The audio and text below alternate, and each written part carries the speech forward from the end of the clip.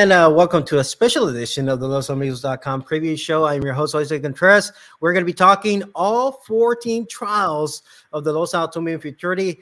I've kind of mapped out a special guest handicapper for each one of the trials, so it'll be a fun show. We'll keep it fast moving here. Pleased to start the show here with Ed Burgard, longtime voice of Los Alamitos, and still plenty busy doing our morning line. Ed, how you doing on this Friday afternoon?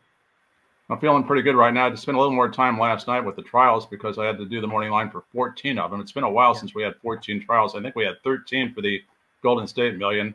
And this is one of the best groups I've seen in a long time. You know, with Train Station coming off that spectacular victory in the Golden State Million, is going to obviously be an odds-on favorite, I believe, in trial number 6, or at least trial number 6 or 8, whichever one it is. But a lot of quality horses, Political Royalties, undefeated, going for 7 wins in a row. So really looking forward to a good night of trials. Yeah, it should be. We are in a time zone change already, so it should be.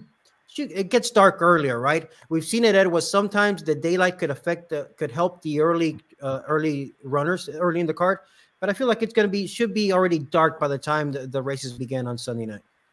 Yeah, I think the race will either start at 5 or 5:15, somewhere in that range, and by then it is dark. Santa Anita or Del Mar has to be over by 4:30 because it starts really getting dark down there. So I think from top to bottom, you're probably looking from 5 o'clock until what, 10:30 or 10:45 before the races are over. Yes. All right. Let's get down to business. You're going to take trial number 1, and trial number 1, and reminder, all trials will be at 400 yards. But let's talk about this event. Trial number 1, we got a field of 9 to start the card here. Tell me about who you think are the main contenders and who you ended up as a top pick here. Well, obviously, just on form alone, Kevin's Wise Corona, who was 3rd in the Ed Burke Million Futurity, is going to be one of the favorites, although I don't think Kevin's Wise Corona is quite as good right now as he was, say, 3 or 4 months ago. So we go down towards the bottom of the field, and AJ King Crown from the Heath Taylor barn and AB Sace Corazons from the Monte Rosa barn. Each of those horses have had just one start over the track, and I think that they have the most right to improve. So I'm looking at the outside 2 horses as the ones to beat, giving the advantage to the number 9 horse, AB Sace Corazons, off the much troubled trip. And you probably remember the race, Jose. The horse got bumped hard from both sides and galloped out huge. Obviously needed that outing. First start since running in the Heritage Place Futurity, which was a very, very strong race. The runner-up in that race came back to run 2nd in a trial for the Texas Classic Futurity. And the 3rd place finisher, Midnight Politics, has come back to win, and I believe ran 5th, if I recall, in the Rainbow Futurity. So a really strong field that AB Sace Corazons faced 2 outs ago. And probably the outside post, should be plenty beneficial. We've seen runners do very well. Just trying to avoid trouble on the outside could be beneficial here. So you're going to go 9, 4, 8 here in the first trial of the night. 14 trials here for the 2-minute Futurity. All right. Since you didn't have much choice on what trial you were getting, it was random draw. I'll give you a chance at a bonus pick. Who do you like as a bonus pick in any other trial? Well, looking at a little bit of a price on one of the later trials, in trial number 5, Masked Mandate came off a layoff last time out. Really caught my eye off. The trouble broke, poorly got bumped back, and galloped out with a lot of energy. And Masked Mandate showed good ability earlier in the year, having qualified for the Governor's Cup Futurity. Luxury Brand and Rock with Energy are quality horses. I just don't think that they're going to run any faster than what they've already shown. So at 9-2 or 5-1, I'm looking at Masked Mandate as a upset possibility in trial number 5. All right. Ed, thank you for joining us, and good luck with those selections. And what, since I'm talking to the morning line maker, what did you make Train Station V later on is trial number 6? A very nice 2-5.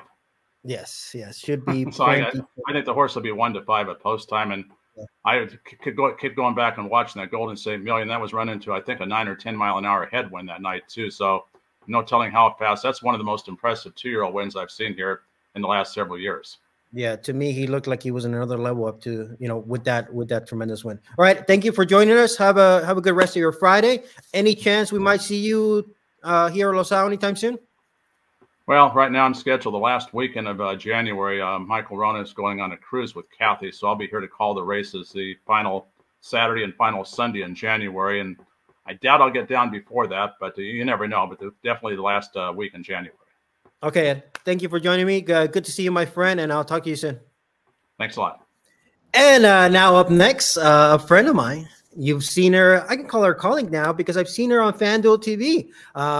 Me and the Miss Traveling Lady all over the world. I even saw her at Breeders' Cup. Miss Ashley Mayu, good to see you again. How you doing? Thank you for joining us here on this Friday evening. Thanks for inviting me, Jose. It's great to see you after, I don't know, it's been a couple weeks since I've seen you in person, but always great to talk horses. And something we don't get to do often is talk about the quarters. Yeah, we do. So when are you going to come out to Los Al again so we can enjoy some chicken tortilla soup and some carne asada tacos from Trani's?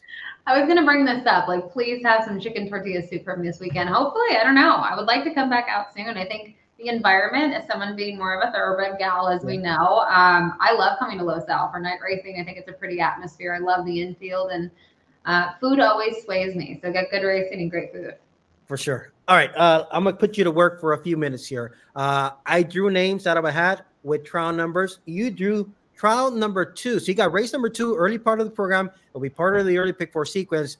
Talk to me a little bit about this event. Race number 2, who do you think is their main contenders?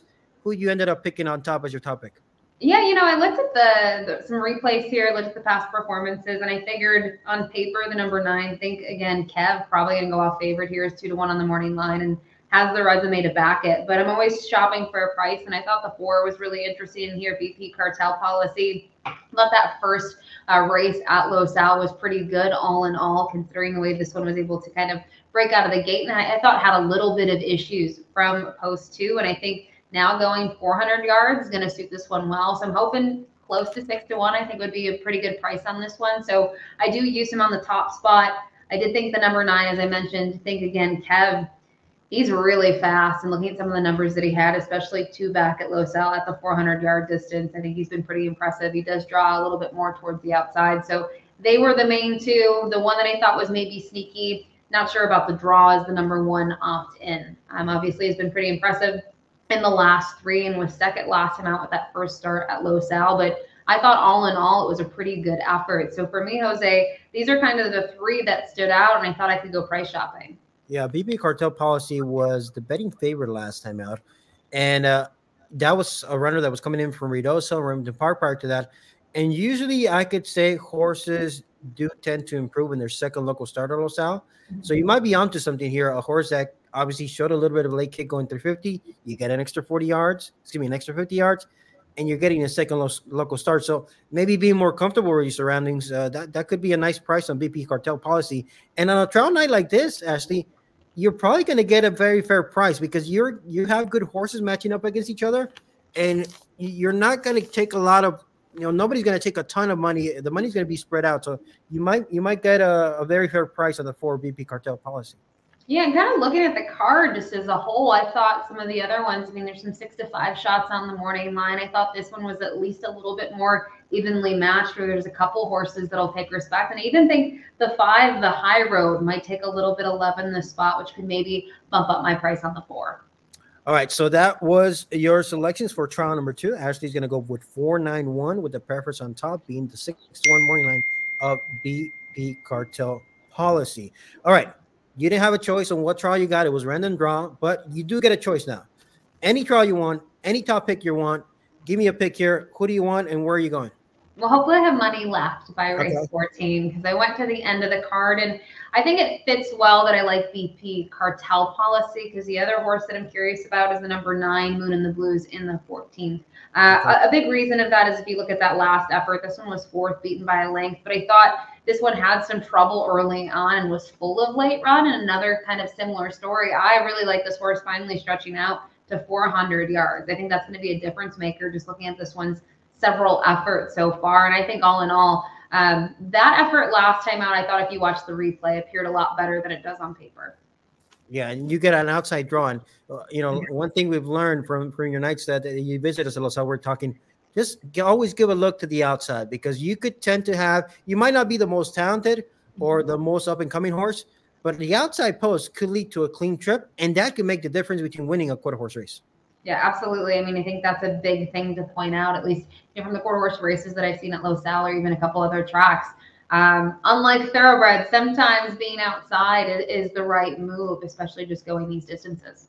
Yeah, for sure. All right, so recap, Ashley's going to go in race number 2, 491 in that order of preference, and in race 14 on the outside post with the 9 horse as the bonus pick. to wrap up the night. So you took us to the early part of the program, and then you took us all the way to the last race. Hopefully you have enough of a bankroll, Ashley, once the 14 race comes along. Well, I know what I'll be doing. I'll be on X or Twitter or whatever you want to call it, looking for your picks. Because you know me, I always ask you, Los Al, what do you like? So I'll need your help in the middle half of that card because it's a long night. Hey, and Breeders' Cup, we have our own little text chat group, and I did provide with some nice pick four winners, I believe, on the Saturday night of Breeders' Cup. We did. The group chat. So the group chat cashed after we had a rough day. I had a rough day betting on Saturday Breeders' Cup, but I got recovered on Saturday night on the quarters. Yeah, that's the good thing about having thoroughbreds during the day, quarters at night. I mean, it could be actually really detrimental, but for you, usually it's what gets you out of jail at the end of the day. Well, thank you for taking a few minutes out of your time. Thank you for joining me. Always fun to catch up with you. Any quick plans in the near future where we can when we might catch you? No, I'm laying low. I'm going to get through the holidays and lay low and see what 2024 brings. But hopefully you and the crew, we all get reunited at racetrack soon. Sounds good. All right, Ashley, have a good evening, and I'll talk to you soon. See you later. And we are back. We keep going here, and we're lucky to have Mike Joyce. Mike, my friend, good to catch you here for a few minutes. You were down at Del Mar earlier today, so we can't go to Taqueria La Mexicana on 4th Street in Long Beach, but we'll have to hold off for that maybe next time. Hey, a little secret for you. I drove back. I'm actually a stone's throw. I could get to Los Alamitos right now, and yeah, I'm about 5 minutes from Taqueria, and I'm ordering dinner. I'm waiting for the Uber Eats guy to show up from California Cochina right down the street here. Yes. All right. So I applaud your commitment to the back from Del Mar. All right. I'm glad to have you here for a few minutes. You drew lucky trial numero 3. Lucky trial number 3 here. We're going to talk about on Los Al 2 million Futurity Trials night. So let's take a look at this race. Who do you end up liking in this spot? Well, you have to start with political rivalry. Of course, you give me. He's 6-5 morning line. He's probably going to be 3-5 when they go into the gate. He's the winner of the Ed Burke and the Pacific Coast Futurities. He's a beast. He's a monster. Heath Taylor has been as dominant a force in quarter horse racing here in Southern California since he's made his way back to the training ranks the last couple of years. There's nothing to knock. He's good. I will say this, though, and one of the things I've learned, this will be his 7th start. Those really good horses, those really, really fast horses, they're 6 shooters. Anything past 6 races, and you don't know what you got. That's when they fall off. The form goes away.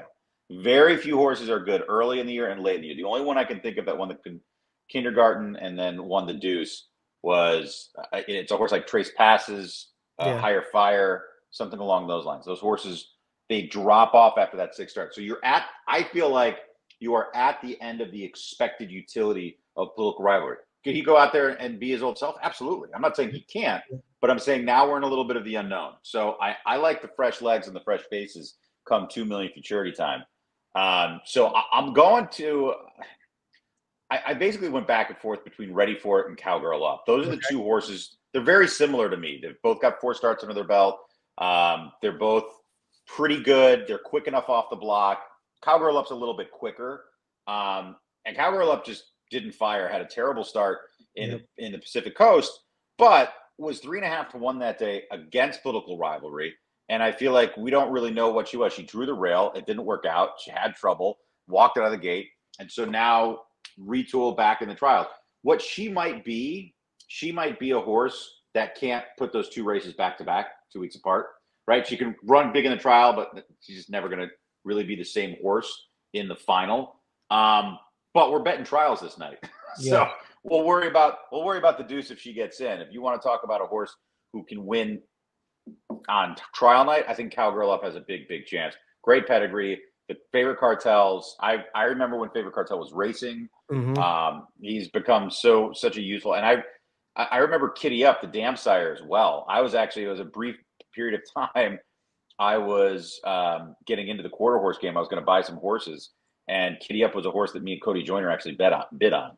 So Kitty Up, I know these bloodlines really well. That's bottom side of the pedigree. Kitty Up, that's a Doc Allred breeding line. So Cowgirl Up, I like a lot to beat political rivalry, and Ready For It for Monte Rosa. Very similar reasons why I like her. Lightly raced, He's not as quick away from the blocks, but I felt like even though he finished second last time out in that trial for the Golden State to Unrelentless, I feel like he's better going down the racetrack, right? Like I just feel like 400 yards, that, Les O'Naka would always say the key to these horses is watching that acceleration.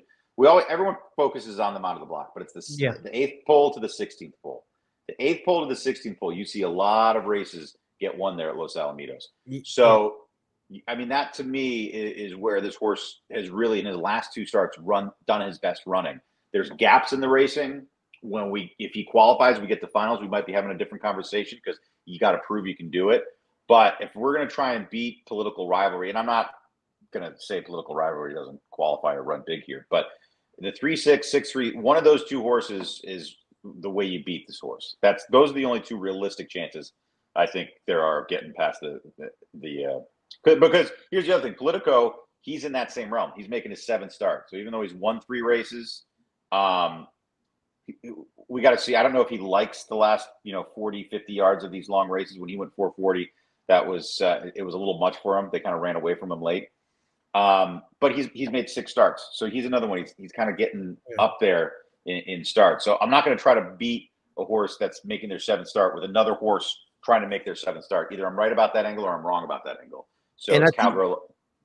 And between those 2 that you mentioned, I think you have it read it right, where Cowgirl Up seems a little bit quicker than Ready for It, but distance-wise, probably Ready for It has out of that Up for It mare. He's got that siblings Up and Adam, who was a big closer. They really won the 400 yards at 440, and it gets a little while to get rolling. So you might have a little more gate speed with the 6, a little bit more closing kick with the 3, but they're both very talented.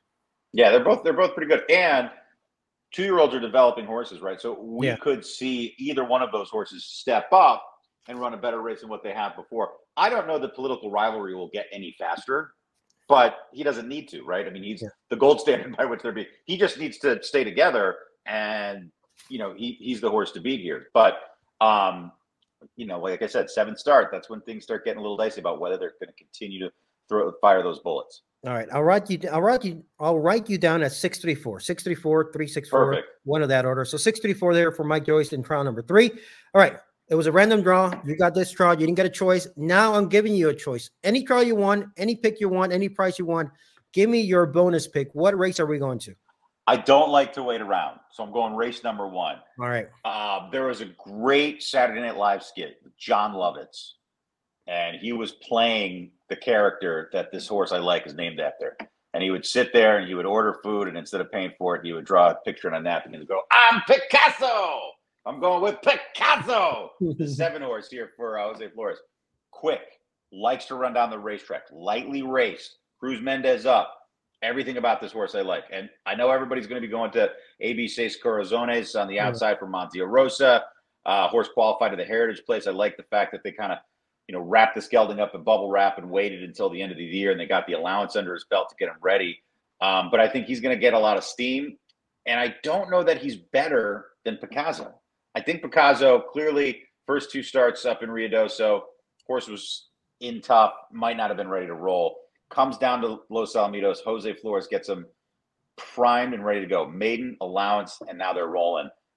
Very seldom do you see the top-notch quarter horses as 2-year-olds use their conditions because they just want to go trial, which makes sense. You're paid into all these trials. You use the trials like your allowance races. I get it. But I think coming into his barn, coming from another barn, Jose, who's one of the best trainers at Los Alamitos and has been for 30 years. For many, many years. He had the ability and the luxury of getting a few starts. This horse was beaten 5 lengths in each race. Anything he does with it is gravy. Maiden race, horse figures it out. Allowance race, let's see what we got. He gets faster, he runs a bigger number, and he gets to go a little bit further. And now that sets him up for the 400. So I like Picasso a lot, 9-2 morning line. All right, so I'm going to tell you who actually was the handicapper that got trial 1, and it was Ed Burgard. Ed Burgard got trial number 1, so you got a bonus pick in his trial, but I will let you that you got maybe at least one person that has a bonus pick in your trial. So this format is pretty cool. You'll have different opinions, and I'm looking forward to see how you match up with Ed Burgard in that first trial. Oh boy, yeah. Ed, by the way, the greatest handicapper of quarter horses of all time is Ed Burgart. The greatest morning line maker of any breed is Ed Burgart. The greatest quarter horse announcer of all time is Ed Burgart. He was an industry unto himself in this game. And I have to tell you, he spoiled me because I did, 12, 15 years at Los Alamitos. And I didn't realize, I knew it at the time, but it was glaring when you look at other racetracks, how good his morning line was in comparison to others. I mean, he was spot on just about every race. It was uncanny. He's just so good, and he's still doing the morning line here for Los Alamitos for us, and he does a tremendous job. It was a pleasure to have him, so we'll get to watch him here analyze race number 1 for us. But the last time you were on the quarters was for Ed Burgart final race call. The 2-minute Futurity, that was 2019, I believe. Yep, right before the pandemic. And Caleb and I started the show. We're on the desk. You guys booted us out. So me and Caleb, we should have. We went to kind of a reporter mode. I actually did an interview in Espanol with some of our writers. He handled some other reporting duties. And then for the final race, the 2-minute Futurity, Caleb and I went up to the booth to hang out with Ed, with a camera operator, to record him in the booth for his final race call. During the parade, Ed gave out a horse that he liked. I didn't realize that this was a horse that you liked too. Cartel Just Rocking was your pick, just like Ed Burgart's pick, and the horse goes off at what, 20-something to 1 for John Cooper. Yeah, and it was a great story all around. First of all, for Cooper, who's one of the OGs of Los Alamitos, one of the longtime, very good, top-notch trainers. Had some of the best horses. I think people think of Cooper, the first horse they think of is Sinalanti. Just Cartel Rockin', though, was a nice one for him to have as well. So it was a really great story. He was, of course, the trainer of Moonist. Don't forget that. Another fantastic animal. So it was Burgart's last call, and that was, I didn't realize it was the last time I hosted the 2 million Futurity. I spent the early days of my career just waiting for the opportunity to host the 2 million Futurity and the Champion of Champions and the All-American Futurity, and I had to follow in Todd's footsteps, and they were not shows he ever wanted to give up, and I don't blame him. One of the great races here in California, the richest race in California run, and it should be a great night of trials. 14 trials really reflects just how good it is, and great gambling start to finish. One of my favorite things to bet on is trial night. These are going to be the night to bet trifectas and superfectas. Los Alamitos has $1 minimum trifectas. That makes a difference. Trifectas and superfectas. Yes, trifecta and superfectas. These trials nights, these are the best you want to focus on. You only have to be right once. If you like one price in one race, go vertically. Make sure you cash something. Of course, pick 4s and other rolling pick 3s. You want to cash something, but if you have an opinion, make sure you cash on it in that vertical race against the bankroll. Yeah, absolutely, man. When I started at TVG all those years ago, I remember the first night I went to Los Alamitos, and I looked around and I was like, man, I've made it. Like this is big time. From a kid from Wyoming, I had so many nights seeing Los Alamitos up on the screens in the OTB, and it's like the dead of winter, and we were watching. It was big time to get out there. Big time. It is awesome. All right, my friend. Thank you for joining me on this Friday evening now.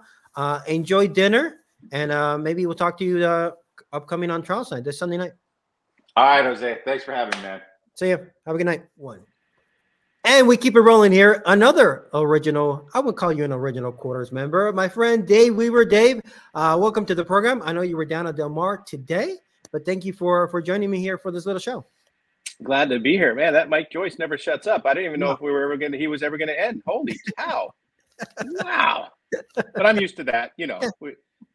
We were doing it for 20 years on the quarters, or 15. Yeah, I would say me and Les.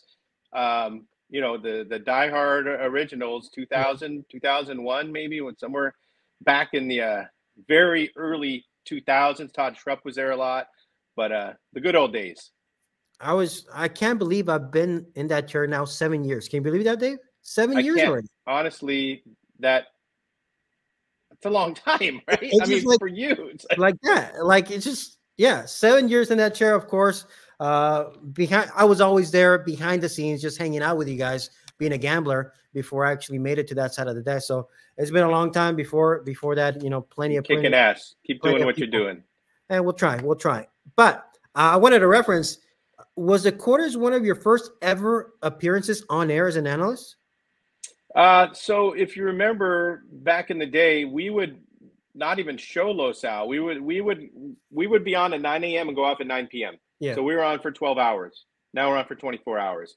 But there was a time where we would go off the air at like race 4 at Los Al. Like, Yeah. that's it. But, like, what the heck is that? But things have changed, right? So Yes. now Dr. Allred has graced us with it. Sit there, and we've got obviously a great relationship where we're going to stay on all the way through, and then now we go into the night. But once there was a point where they needed to add those extra hours, that's kind of where I filled that role, because I was already on the air a few times, and then they added that slot, and I'm a Los Al guy. It just made sense for me to get that opportunity to do that.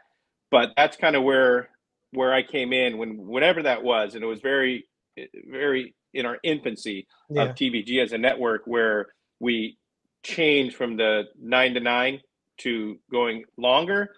So I don't know exactly what date that was, but yeah, there were some shifts before that I was on, but Los Al basically gave me my opportunity. Yeah, it was your diploma, your graduation diploma there. I think so. From Los Alamitos. All right, we're going to put you to work here for a little bit.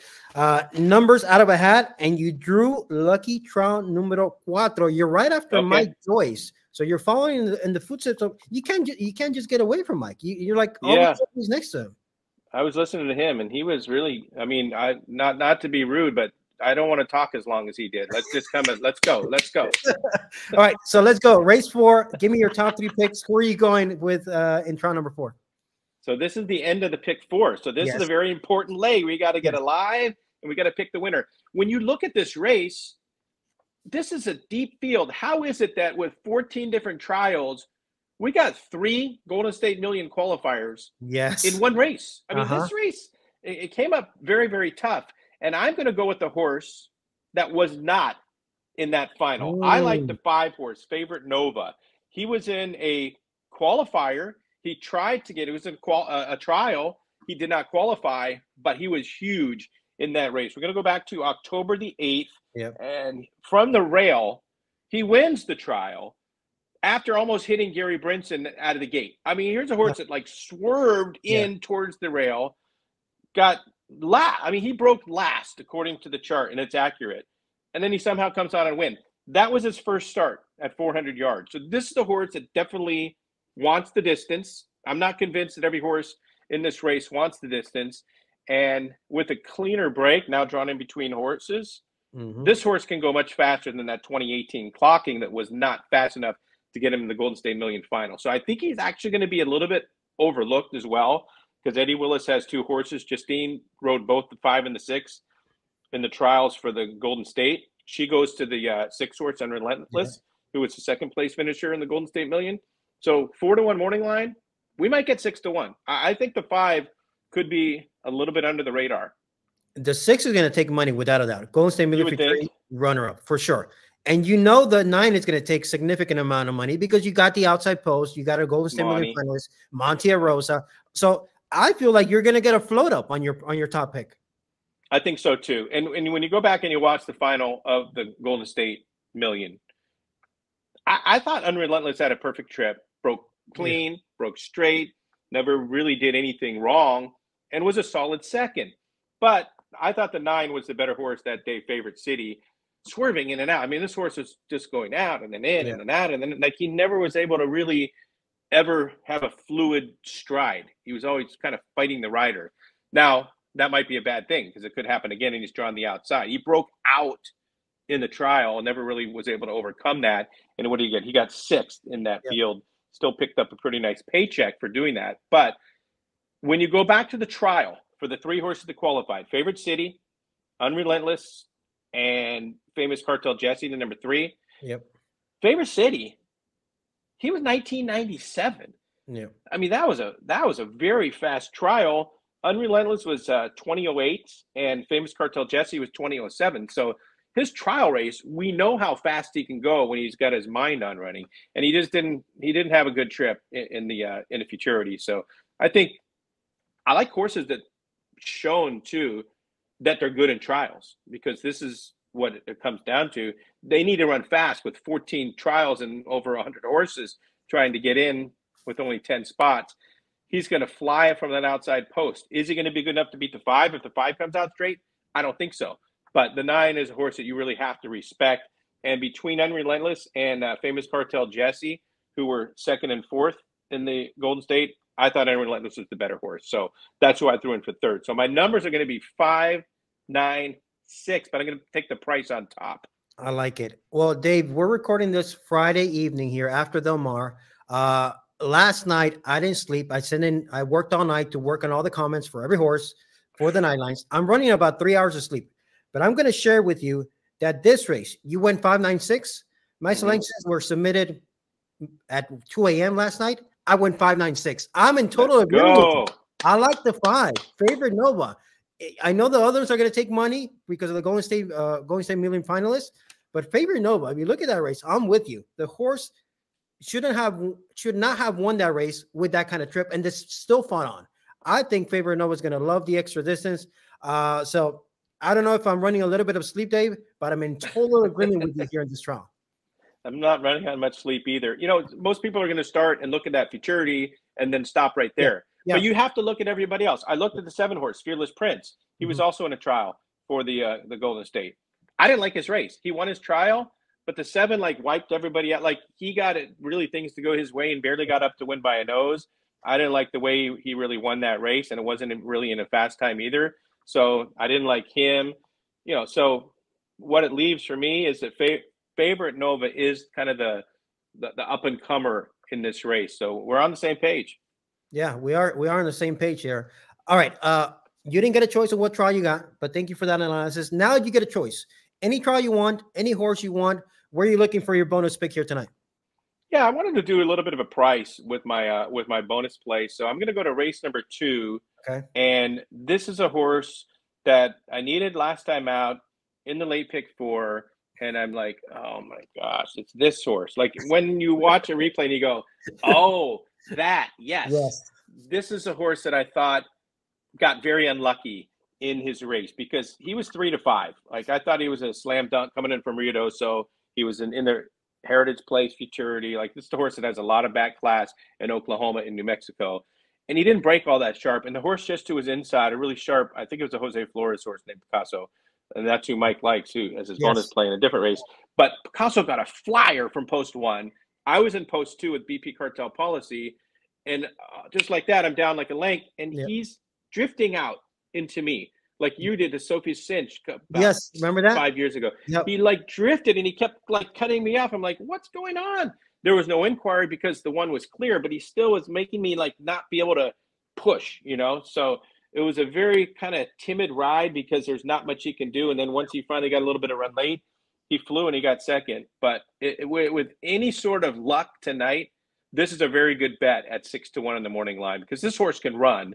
We know it. It just was an unfortunate trip for him last time out. And you know he's going to like the 400 yards because he's already had a chance to go 440. He was second in All-American Futurity trial. So I think the extra distance from that race last time at 350 and a race over the track. He'd never been at Los Al before. I think that's key as well. So I'll take race number 2, the 4 BP Cartel Policy as my bonus play 6 to 1. I like it. I like it a lot. By the way, that trial was assigned to Ashley Mayu. So we'll have to reference to see what she liked in that trial, as that was a trial she got for analysis. Well, I recorded everybody off kind of all around off kilter. So I'll piece everything together. I want to say thank you for joining us here and taking a few minutes out of your time. I got to work. We got to work together on the quarters maybe about a month and a half ago. Yeah, I think so. Right? So maybe we'll do it again coming up this wrapping up season of Los Al. I'm always down for it. As I can't believe we're up to the Deuce trials already, which means we got the big weekend, second Saturday and Sunday of December. Deuce and the Champion of Champions. The year went by like that. It really did. It really did. Speaking about years and speaking about Sophie Cinch, how's Sophie doing? Our babies are no longer babies. No. My Jackie, my baby therapist, she's already a blossoming second grader, Dave, and Sophie's is doing awesome. She's 10, 5th grade. Not really picking winners anymore, but we got to get her out to the racetrack and have her give us some cinches. But yeah, she's a great kid. Student of the month right off the bat. first week of the year. So she's paying attention in class, which is a good thing. That's what it's all about. All right, Dave. Thank you, my friend. Thank you for joining us. Best of luck with your selections. And we'll have to rewatch the show to see where everybody landed. Bonus plays here, bonus plays there. Should be a fun show. What a night. 14 races. Everybody's looking forward to it for sure. And for the placement call players, Dave, remind them it's only the first 10. Right. Because I've seen it before. I think Del Mar might have had like 11 or 12 races one time during the summer. And they actually started it. It was the last 10. So I was paying attention. How is Los Al going to do it? Yes, it's not place 14, it's place 10. So it's place pick all races 1 through 10. Yes. And that is a bet I'm going to be making. It's my favorite bet. We need to get a little bit more popular out there. Pools usually between maybe 14 to 18,000, somewhere in that range, which is nice if you could scoop it all. It's a 5-figure payday, but it's fun because you don't have to win. You have to only be first or second to advance. I joke with Professor G, Dave, that it's the same 300 of us playing into the pools every day because the pool's consistent. Sure. It's like the same 300 of us just betting the placement call because the pool's always consistent. That's how the pick six used to be. Remember, the carryovers used to be always around the same area in the pick six, right?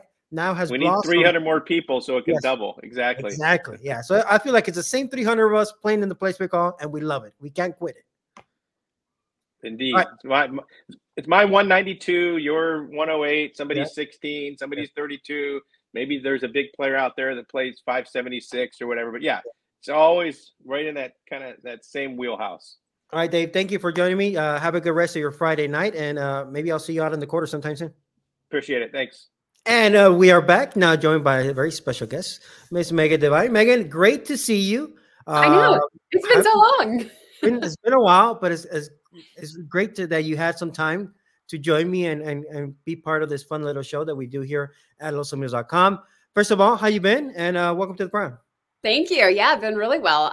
Since I saw you, I moved to Kentucky. I got married. I had a baby. So all those things are good. But I have to say, I really miss our little duo at Los Al on TVG. Those are some of my most favorite shows. We had a lot of fun there out there. Even though sometimes in the winter, people don't believe me, Megan, but you can attest to me. It gets cold out there. It is Southern California. Do you remember I had a heated blanket? I brought my own heated blanket.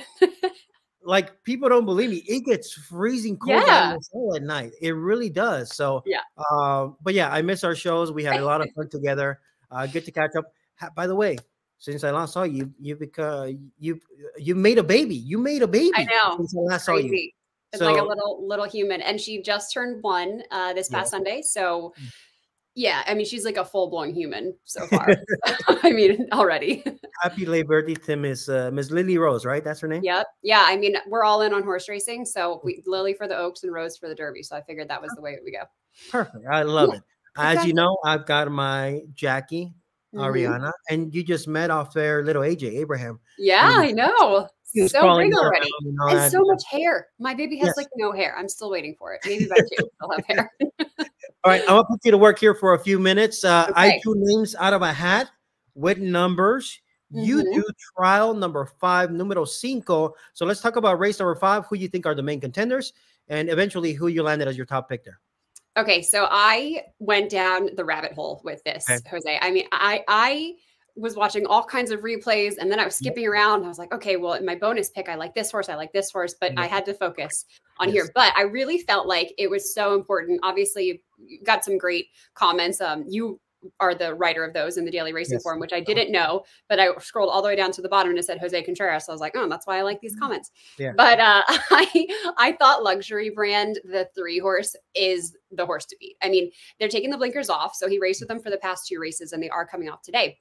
Or when he races. But I thought that watching the replay for this horse, I mean, he lugged in the entire way. He went from the 7-hole to the 2-hole in the short time of going 400. And, you know, he changed leads twice too. So he was really erratic throughout the stretch. And I just feel like with the blinkers coming off, he's going to be able to see his competition a little bit better. I'm hoping that that kind of helps him with the issue that he had with not running straight, because he'll be able to see the horses around him.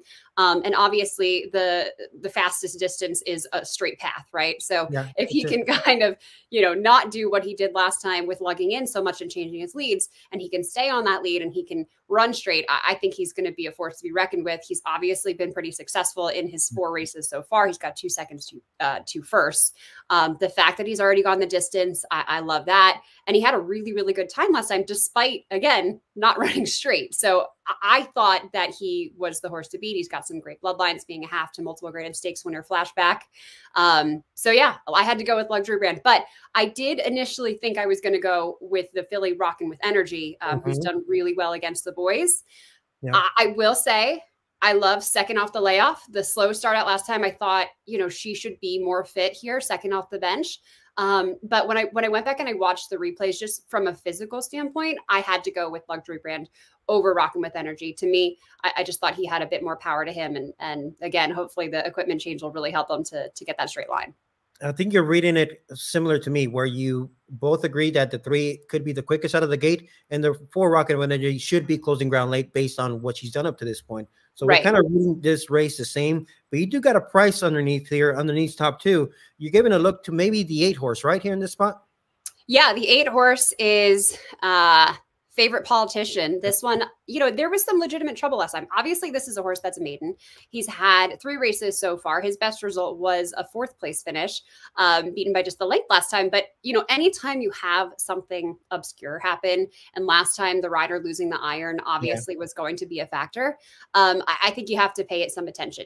This is a gelding that's run at 3 different tracks so far for those 3 efforts. It's been a long shot, but I feel like he's kind of learning each and every time. His numbers were improving from that first start. He was in against some tough company. He hit the gate. He hesitated at the start. So while, yes, it does seem like, he hasn't shown what some of those other horses have in this field, I thought for a price underneath, if you're playing a try, if you want to have some value under there, maybe you go to a horse like Favorite Politician. You get the rider change back to Brooks, which I like the fact that he's already ridden this horse before. And obviously with Eddie Willis and the credentials of the jockey and trainer and their percentage together, I mean, 35% for the jockey trainer is a pretty nice number. And this is an all-time combo. Like they have so much mounts together. They're like, they know each other. They work very good together as a team. All right. So you're going to go 3, 4, 8 in race number 5 with your top pick being Luxury Brand. All right. So you had a random draw. You'd have a choice of what trial you got. You got trial 5. You get a bonus pick. Any trial you want, any horse you want. Let me know. Where do you want to go here for your bonus pick? Okay, so I ended up on race number 3, but I skipped all around. I thought I was going to go to race number 7 that had Southern Divine in there for the hunt play and also a filly that's really talented. And then I thought maybe I'd go to race number 1 because I really like Kevin's Wise Corona, despite the fact that his worst effort was at the distance. But I thought his back legs nearly came out from under last time. So I thought that was going to be my play. But I did land on the 3, who I just found out about 5 minutes ago when he told me is the 6-5 favorite. So I am a chalk eating weasel. But this is a horse that I wasn't initially kind of looking at that race, but watching the replay with Rockin' with Energy and Kevin's Wise Corona 3 races back, I was like, who is that horse? Yeah. And he ended up winning that day, but just the stride length on this horse, just the sheer power that he showed, he was super professional breaking from the gate. Even when he maybe had a little bit of a scramble at the gate a few times, he was still able to pull it out. And the way that he hits his best stride late, yes, he hasn't gone the 400 before. He's topped out at 350, but it seems to me like that's not going to be as much of an issue for him because he's so robust that it seems like he needs that extra distance in order to get full power. So I actually really like the fact that we're going to see this horse go a little bit further today because he's just, it appears watching the replays that he's a massive horse with a huge stride who hit it late. Yeah, and political rivalry, like you mentioned. If you watch those replays, and he's undefeated, but besides that, he's undefeated. But he's so professional. That's what makes him undefeated up to this point. Right? He takes the break well. He's a strong finisher. He doesn't make a lot of mistakes. I mean, you can't really find a lot of faults for him, and that's why he's undefeated. Well, and this too, because you're talking about 2-year-old horses. And a lot of the time, yes, it is, of course, the physical of the horse. Are they developed early enough that they're going to be as powerful? Are they, trainable. And I think that's part of it too, is like the physical component and then the mental component too. And based off of his past performances with the 6 wins so far, it looks like he's just a true professional from the start. He's gotten it. Granted, he's a gelding too, which probably helps him with that. But, you know, I just thought that against so many of these horses that are still kind of finding their stride, or some even have just one race before they come into this day, or 2 races or so, you know, they're still putting it together. Whereas it seems like this horse, I don't think he's had his best day yet. I still think it's ahead of him with the more distance, and he's already done so well. I think he's just going to continue to do that on Sunday.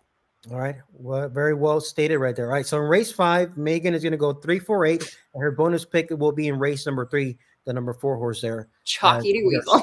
Hey, look, watch. I'm going to be the curse, and he's going to lose for the first time. It's fine. We need to pick 4 singles anywhere we can get them, because we got 3 pick 4s with the big card. So this is not, there's not, you know, any pick here is helpful. So thank you for carving out a few minutes out of your time to join me. Yeah, it was fun. It's good to see you again. Yes, it's nice to see you always. Let the viewers know I know you always have some side projects going on. I know motherhood is right now is top priority. But you always have some side projects going on. How's Cody Photography going, by the way? It's going really well. Of course, my husband, Curtis Cody, owner of Cody Photography, they have 30 racetracks, 30 plus across the country. So we are always busy with those. I like to joke that I'm a mom now. That's one of my jobs. I'm also like a zookeeper at this farm that we have. So we've got horses and goats and chickens and ducks and cats and dogs. And I don't even know. So I am like a part-time vet, but it's fine. And then I, of course, have my own company too, VidHorse, which is a creative agency specifically for the horse industry. But we have quite a few bourbon contacts too now here in Kentucky. So it's been a lot of fun doing that, making social media content and videos, and, you know, providing my broadcasting services too. And I'm sure a few more things on the horizon, because you know me, I've always got stuff up my sleeve. Always. Even out here, you always have something going on. Yep. So. Yeah. Megan, I love the freelance life. It's a lot of fun. Yes. Great to see you. You're nice doing well. Great to see you. Hope we get to talk soon again. And anytime I can get you for a few minutes, I'm going to be bugging you. Okay. I'm going to be bugging you anytime. Yes. You have my phone number. You know where to reach me. Yes. You can find me on Twitter too, or wherever else. And I would love to join you. All right. Thanks for joining me. Have a good rest of your Friday evening out there, and I'll talk to you soon. Best of luck on Sunday. And now welcome back. I'm joined by a good friend of mine, Martha Clausen. We go way back to the AQHA Racing Aces day, way back when we met back in the day. You're doing a little bit of everything. I see you here, there, and everywhere. You're doing a lot for Horseshoe Indianapolis, of course. But welcome to the program. Thank you for joining me. And how you doing? Oh, my pleasure, Jose. Yeah, love working with you and Rachel and the group at Horseshoe Indy, and kind of still have my gigs in Texas and Louisiana. Yeah. And do miss seeing you all at Los Al. I think craziest thing is when I last saw you, Ariana was a baby. Yeah, and now she's a toddler. Yeah, she just went running. She went running around the couch right now, and she's a big girl. Between her and my crazy Weimaraner Thor, we're going to have a 3-ring circus here, but what the heck? It's almost the holidays. You know? So if Thor starts barking, Noodles might stop barking, my golden doodle. So we might have a bark off. We might have a bark off here in between the show. Why not? You know? Why not? So Martha, I drew names out of a hat with numbers. You drew trial number 6, but when I saw these names, who were in these trials and who was in this final and the impressive winner, you know this name very well. Train Station V, but you also know the connections very well. Yeah, I was so excited when I got that trial. It was like, yay, you know, because I go way back with Heath Taylor and also with Francisco Calderon. They're both great guys. They're based in Texas. And that's just my kind of vibe there with those guys. This is a huge year for Francisco. He just in the winning that Golden State Futurity, he actually broke the record that had been set by Heath with GR Carter for Stoley's. Is that a mess? Do we have to start again? No. Go ahead. Okay, sorry. I don't know what happened. I'll cut it. Okay. But anyway, we Heath Taylor is amazing. And back in 2008, with Stoley's winner, GR Carter, set the record for money earned by a jockey in 1 year. And that was in All-American Futurity. So, and then, you know, a couple months later this year, so what is that, 7 years later, you got Francisco Calderon breaking the record set by GR Carter. The deal is this kid's only 29 years old. He started in Texas. I'm so familiar with him when the Sam Houston Futurity. absolutely wonderful, humble young man, worked hard. His uncle, Ignacio Bustamante, was a Texas rider, told him, if you want to learn to ride, you have to learn the horse. He started mucking horses, doing everything it took. And to this day, as now he's the top ranked earning jockey in the country so far in the standings. So humble, so grateful for all the opportunities he's had. So I was really excited when I got to talk about him. And he likes this horse, Jose. The funniest thing is, he pointed out that never in the times he's ridden him, the horse doesn't break at all. Terrible breaker. But once his exact words to me in a feature I wrote about him just last month is that once he breaks, he doesn't break. Everybody's in front of him, but then 2 or 3 jumps into the race, he just flies. He's already a millionaire. How crazy is that? I mean, he was, fastest qualifier for the Golden State. So I always hate to say you can't beat him, but although we did see in Indiana that redheaded beach, you and I didn't want to try and beat her either, did you?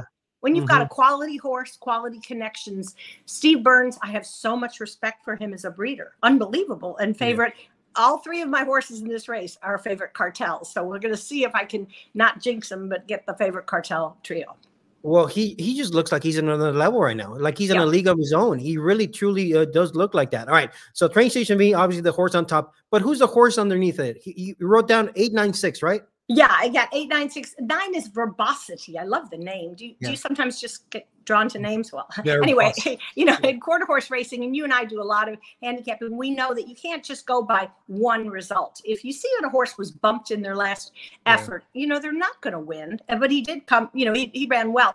But, basically he's been in the money in his last 4 races. Favorite cartel, Jose Flores is the trainer, and Cruz Mendez, who's one of your, my gosh, most venerable riders out there in California. So I liked his chances. And of course, you got to give them a break. If you see, if they have a clean trip and they finish out of the money or they can't win, that's one thing. Well, that's like train station B. He doesn't need a clean trip. He just got all that speed. But verbosity, I think, is going to be able to crack the top 3. Although, I'm really rooting for train station V, obviously, to go all the way. Yeah. So favorite player was a debut winner. You think you can improve here going 400? Well, isn't that crazy?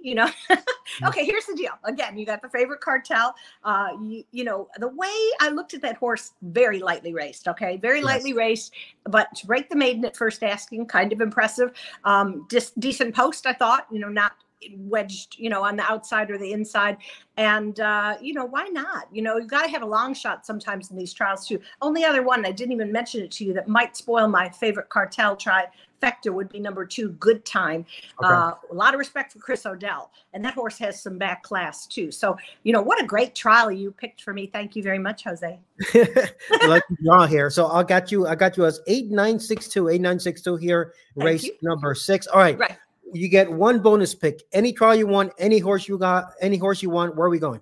Well, this is funny because I don't know, for some reason I gravitated toward race 11, which I understand Rachel and I guess Caleb has it. You can have 3 opinions in this one. So, which will be fun. I mean, look, hey, let me tell you, Rachel and I we are like sisters. Well, maybe more like mother-daughter, okay? We have tremendous respect for our handicapping. We love to slug it out. So number 3 was my pick in that, AJ Shining. Now, this is a $200,000 Heritage Place sale graduate. Broke his maiden May 26th at Ruidoso for Heath Taylor.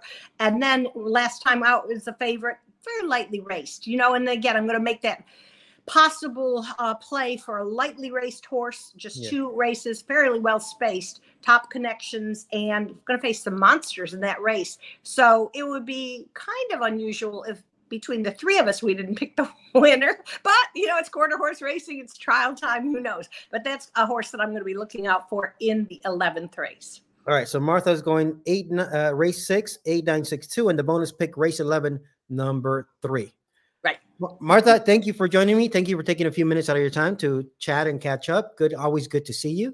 And tell us where can the viewers and the horse birds keep up with your work? What are you doing? What's keeping you busy right now? Well, I do a lot of writing for Stallion Research, and next month I will be at Evangeline. I'll be doing the interviews for that big weekend that they have, December 15th and 16th. You guys will be pretty busy out there. I think that's a Champion of Champions weekend as well. I'm pretty sure. Yeah, but they have $1 million race at Evangeline, LQHBA Louisiana Million. I can't miss that race. I love all the people. So many Texas and Louisiana connections from there. And it ought to be interesting to see how that goes. In the past, it's been Rogelio Marquez's race to win. He breeds a lot of his horses in Louisiana, and they've won quite a few times. But the trials are coming up at the end of the month for that one. All right, sounds good. Thank you for catching up and joining us here. Have a good rest of your Friday afternoon, and we'll talk to you soon. My pleasure, Jose. The Los Alamitos traditional pick six continues to rise. On July 2nd, a carryover of nearly $15,000 led to a total pool of over $150,000. On July 9th, a carryover of $15,000 led to a total pool of nearly $160,000. Plus, with no jackpot provisions, the Los Alamitos pick six can pay big time every time. And if we don't have a carryover going into Sunday night, we'll add 10 grand to the pool. That's right, the fast-rising Los Alamitos pick six is one of the country's best. And we are back here taking a look at trial number 7, race number 7 on the 14 trial night on Sunday night. Rotating handicapper for each and every trial. George, you drew lucky trial number 7. George Duarte is our Equibase chart cutter at Los Alamitos. George, how are you doing on this Friday? I'm doing good. You glanced at the trials. Obviously, I'm sure you looked ahead. We'll talk about your bonus pick and who you ended up going with. But talked about this race number 7. Race number 7, who do you like in this spot? That's funny. This is race number 7 is my favorite number. So I was like, all right, I'll take it. And then I looked at the race. Okay. I looked at the race, and it's the races I always end up losing on. It's always where, like the obvious favorite's the outside horse. Yeah. And it's fast, but I don't think she wants to go 400 yards. She hasn't beaten Open Company. So it's always a horse I always want to beat. And then they always beat me going 20-20, and I'm just frustrated, annoyed. Yeah. But I'm going back to the well. I'm still gonna go against her. And my top pick is a horse that's already beaten her in HRH Royal Cartel. Last time, I couldn't fit how much trouble he had last time. He lunged, bumped into an opponent here, favorite Nuke, and then horses started lugging in, just bumping him all around. So he never had a chance. He's bred well. I know he wants 400 yards. I just hope Rodrigo keeps his path next to him on the outside. Yeah. And I think he's gonna, as long as he's within range on Southern Divine, I think he's gonna out finish her the final 50 yards. And at 8-1, I'll take my chances to beat this even money shot. Yeah, cause I remember that race when they matched up on the Edberg Million Trials night, and HRH just looked much sharper, and he had a better trip on the outside. And and you're right, looking back at that race, he looks like he wants the 400 yards, right? Yeah, and the breeding, and I forgot the siblings, but yeah, they all want a distance, and I think Juan usually always has one at least fire in the 2 million trials, and I'm hoping it's this one. All right, so you went 7-9-4. Talk to me about the 4 here, Scopatory. That's another favorite I wanted to beat. It's only going to be his 3rd start. He's bred well in White Knight Bar, but he's been off, comes in, wins. He won okay. He won pretty easily, but I didn't love his gallop out. So now he's going first time 400 yards. And if like all the other 2 million trials, I always try to get these horses that are coming in, without running the trials before the Golden State. And then they would always lose to the ones that had that trial, that 400 yard experience. So I'm going to stick with that. I'm going to go against him because he hasn't ran the 400 yards. And sometimes we get into our head like this, and I'm guilty of that too. Like sometimes, do I want to take the experience? Like I get into my head as well. We all do. And you're right. These kind of nights could get frustrating if things don't work out on specific, races, and then you start double thinking your opinions later on to the night because they're so deep. There's so many races. So yeah, with 14, there's going to be times where you're like, okay, look at that angle is working, it's hitting, and then it's going to burn you later on, or it burns you early. So then you get away from it. And then it, Yeah, it's totally true. All right, George Duarte, you're going in race number 7. You're going 7-9-4 with your top pick being HRH Royal Cartel. All right, a bonus pick. Any draw you want, any race you want, any pick you want. Where are we going? I'm going lucky number 13. Okay. This was actually the horse I've been looking forward to play the whole entire trials. as soon as this trial ran on the Golden State, I couldn't wait to bet him next time. Okay. Who is it? And that is a politically extolled V. I mean, if you look at the Ruidoso form, it was just terrible. Then he had that workout on September 19th, and it looked like a whole different animal. And last time he broke like a shot, he was right up there, and he just started getting. I think maybe because he hasn't had a chance to really run, he got goofy, started weaving around. You know, I'm pretty sure Heath's adding the blinkers on him tonight, that night, and if he just breaks like he did, he's gonna be much more professional. You know, with that experience.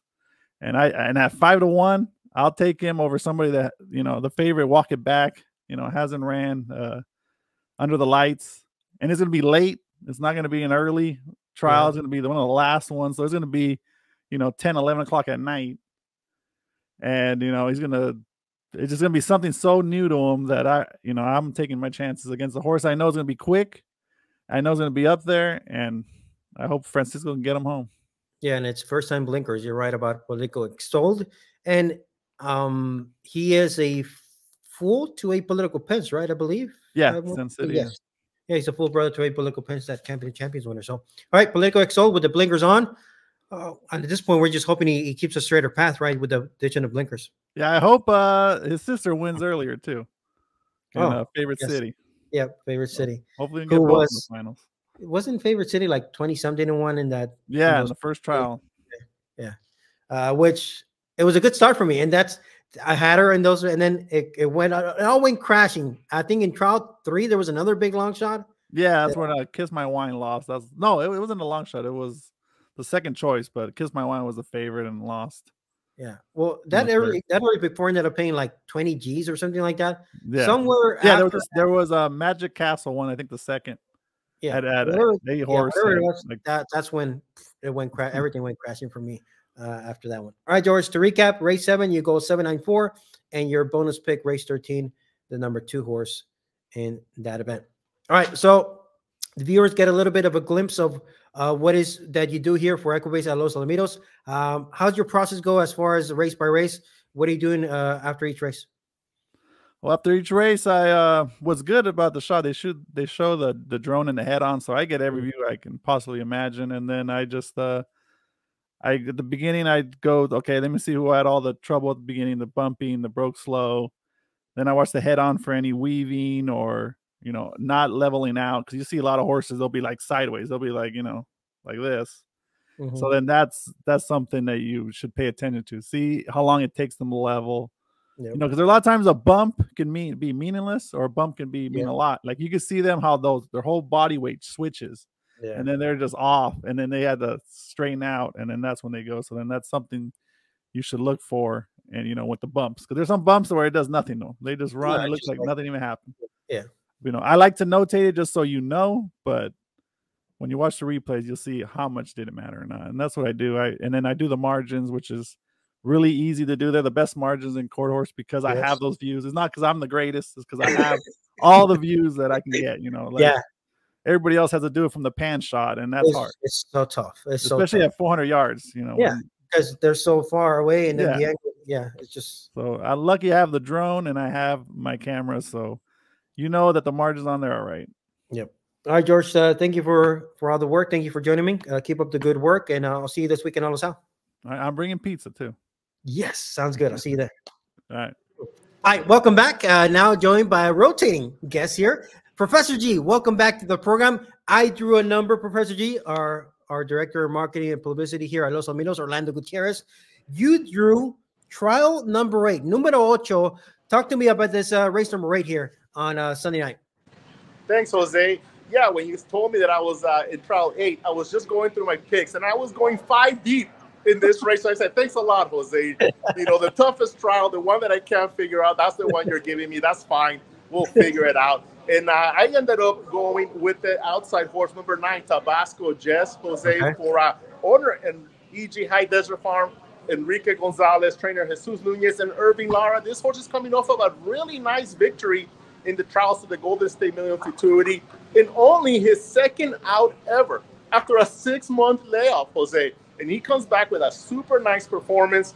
And the way that this horse finished was very impressive. He didn't qualify to the final, but certainly looked like he was full of run, did it very comfortably. I think that horse can still improve, and everything kind of matches up with what he did in the trials of the Golden State Million. Still draws the outside post, same rider, and the way that this horse broke out quite a bit. You know, it's understandable. He had not raced in a long time, had never raced from that outside post. In fact, his debut came from post number 2. It gets the outside, the gate opens, he breaks fast, but way out. But Irving Lara did a nice job kind of leveling him out, got him under control, tapped him a few times. The horse responded really, really nicely and finished super. So I'm going to give him a shot here, trying to beat the favorite, the number 3 horse, Trusty Jess from the barn of Chris Odell. And this horse, talk about a trouble trip. That was Trusty Jess, right, Jose? This horse broke out, lost his path, got bumped around, ended up drifting in a couple of paths to the inside, but always had some really strong run. So I wouldn't be surprised if this horse with a clean trip puts on a show here on Sunday night. But still, I like the odds on the outside horse, the number 9, 4-1. I'm going to get on Tabasco Jazz. I'm going to go with this horse. All right, so you're going to go 9-3-1, Connie's Dynasty on the rail. You think this one can sneak into the trifecta? It can. The horse has really good speed. We've seen this horse win several races here on Los Alamitos, this filly. But goes from the inside post. I'm going to take the boys in this one ahead over. All right, Professor, you get a bonus pick. Any trial you want, any horse you want. Where are we going? Well, I'm going to stick with kind of the same pattern as Tabasco Jess. I'm going to go with Exculpatory.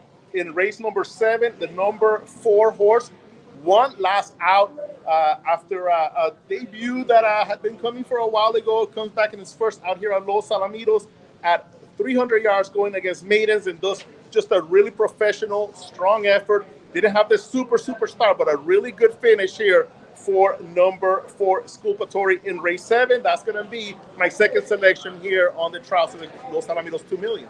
All right, Professor G, thank you for joining the program. You're down at Burghart's. Let us know what's going down at Burghart's. What kind of specials can we get for the horse players visiting Burghart's?